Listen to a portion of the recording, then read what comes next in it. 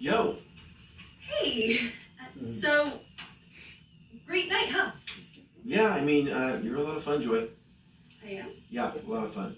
I mean, last night was so great. Actually, you know, there was like, maybe there was one tiny little thing. I think I know what you mean. Okay, so look, there's no easy way to say this, so I'm just gonna come right out and say it. Wait. Are you dumping me? You didn't think that I was gonna actually stay married to you? No. I was coming down here to dump you. Jeez, okay. So we're good. Yeah. We're good. Yeah.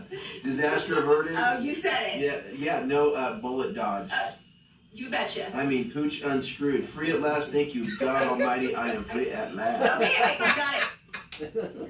Hey, I'm sorry. I mean, you seem like the type of girl who's looking for a serious relationship, and I'm that. I mean, I'm like, look, no offense, but you seem like a lot of work. Like, it would take like a team of guys, and I'm not, marriage is an outdated concept. Are you dumping me again? I'm in a really weird place right now, Joy. Oh, where's that, Jack? The starting line? 'Cause I got news for you, buddy. The gun went off a long time ago. Okay, look at that. Good luck with the job, huh? Employee handles criticism poorly.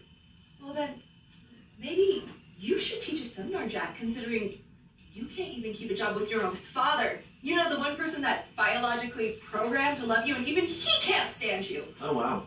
Look at that. You had to come all the way to Vegas to marry a stranger just to prove that you're not a robot. Congratulations, Joy, that was a feeling. No. Oh, I have a feeling, all right, Jack. It's called nausea. Yeah? Oh, I have a feeling. All right, it's on nausea. Oh, how old are you? 5? I'm 6, actually. I'm 6. You know, this is why we never work out, because I could never be with someone who's so completely broken.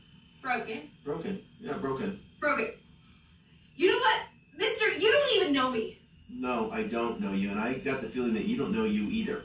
So you know what? I'm going to call you about the annulment. You know what? How about this? Why don't you just email me? Well, hey. We'll always have Vegas.